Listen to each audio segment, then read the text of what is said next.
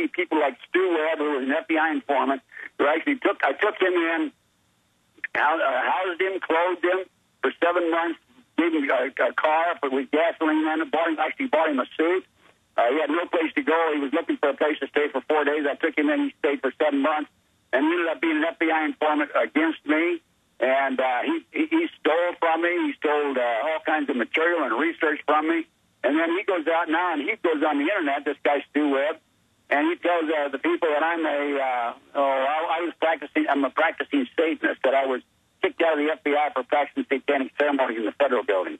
And that's the kind of junk. Well, I don't even really know that guy, but I mean, the issue is they call my wife up on unlisted numbers and tell her what her and I have been talking about on the phone, and then women call up saying I've gotten them pregnant. So it's just standard stuff going on. But you're saying today it's much worse. What do you see them doing with the Tea Party? Because it's every news channel is saying we're all racist, Klan members, and we're going to blow federal buildings up. The news is all saying I'm calling for violence when I'm calling for the opposite.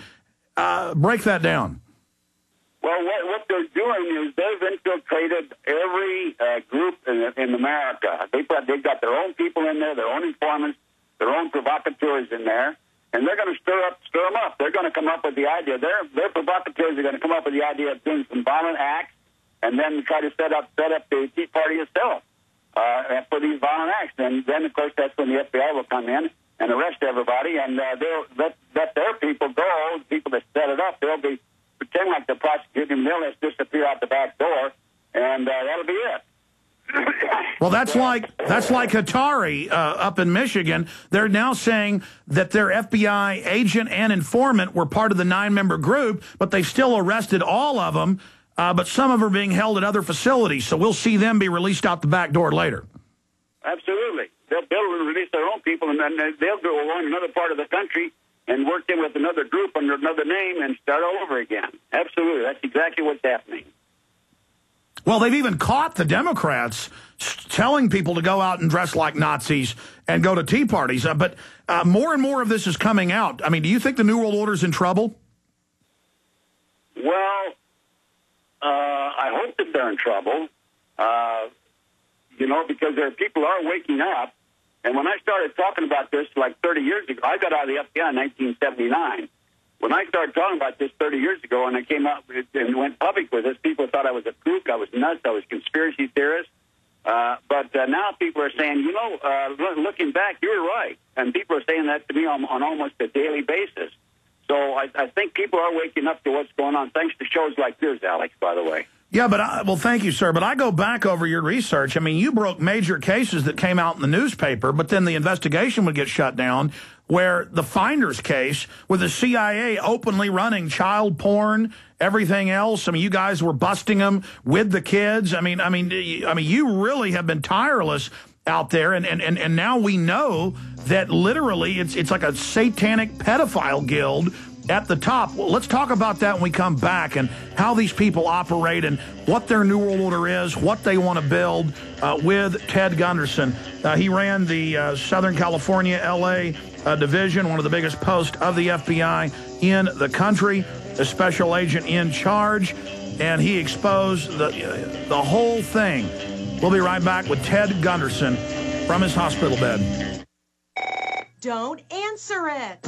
If fear strikes your heart when the phone rings, knowing it may be another bill collector, it's time for you to call Zero Debt in 90 days. 800-477-9256. Settlements, bankruptcy, and attorneys are not the answer and may end up costing you up to 10 times more than necessary. Listen, if you're already in debt, does it make sense to get buried in another payment plan? Zero Debt in 90 days gets you out of debt in 90 days guaranteed, without a payment plan and without attorneys or going to court. Get the fastest relief from debt on the planet when you call 800-477-9256. If you have debt with the IRS, credit cards, student loans, or a foreclosure, we can help at Zero Debt in 90 days, and we are the only organization to provide written guarantees on the results. Go to ZeroDebtGuaranteed.com. That's ZeroDebtGuaranteed.com. Or call now for free information. 800-477-9256. That's 800-477-9256.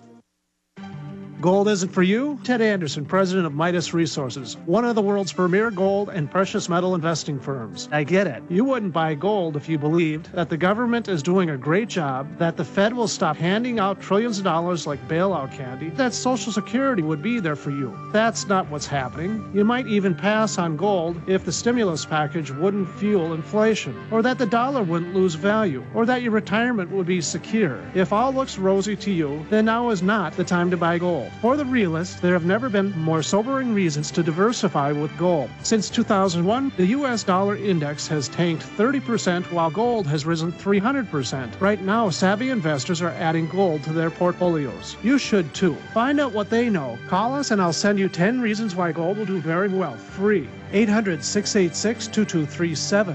800-686-2237. That's 800-686-2237. You may be arrested and or subject to other police action. Tyranny is here. The grim future foretold in 1984 has become reality. It really says that the state is God. The United States is now recognized globally as one of the most oppressive police states on earth. This film conclusively proves the existence of a secret network of FEMA camps, now being expanded nationwide. This documentary exposes how the continuity of government program has established an all-powerful shadow state. Police State 4 chronicles the sickening depths to which our republic has fallen. Prepare to enter the secretive world of emergency dictatorship. Body scanners, sound cameras, citizen spies, stage terror, and cameras on every street corner. It's only the beginning of the New World Order's hellish plan. The police state isn't coming. It's here. Secure your copy today at Infowars.com or see it online in the highest quality at PrisonPlanet.tv. Remain in your houses. The President of the United States has declared martial law under Executive Order 11,004. Will they do it? Will they pull the trigger this time? We all pray they stand down, but an engineered crisis seems more likely with each passing day. Think it can't happen here? Executive Order 10990 locks down all highways. Executive Order 10995 seizes control of all media outlets. Executive Order 10998 controls all farms and food supplies. All these executive orders are now cocked, loaded, and waiting for the right crisis. So if you're worried about the possibility of martial law here in America or have questions about how to survive it, go to martiallawsurvival.com. That's martiallawsurvival.com. Go to martiallawsurvival.com right now. You must remain in your houses until your bracelets are scanned. Ted Gunderson, senior FBI agent retired, fighting the New World Order for decades, is our guest. And he just had his bladder removed, and he's defeated cancer, so his doctor may come in any time, and he'll have to get off and call us back. But Ted Gunderson, short segment right now, long segment coming up. From your FBI training, from your research, a lot of your predictions you made over the decades unfortunately came true. How do you see the feds and the globalists from their pre-programming on the news, because they always pre-program, I know you've been watching it, because we talked before you went on air, what type of attacks should we look out for to demonize the Patriot movement? Well, first of all, they're going to make all kinds of wild allegations, like we mentioned Stu Webb being an FBI informant. He said I was practicing satanic ceremonies in a federal building, which was the reason I was dismissed from the FBI, which was not true. They're going to use all kinds of disinformation like that against each one of us. Like I think they've accused you of being involved in pot or something else, Alex. And there's a lot of crazy stuff. And so they use those tactics, and then they are going to use their own infiltrators into the various groups. There was a FBI supervisor out of Albuquerque, made a statement publicly that the FBI had infiltrated every patriot movement in the country. Well, they have.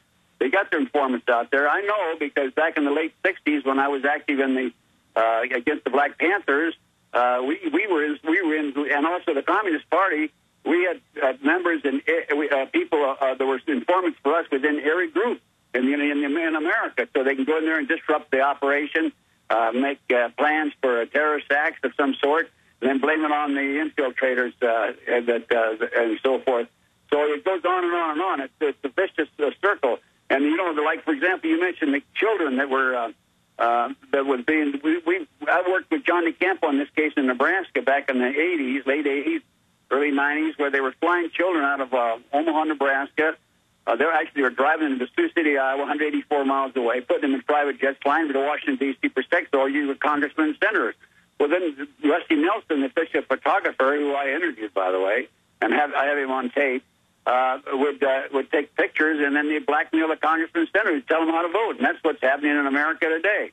And we don't have enough people like Kucinich and Ron Paul standing up.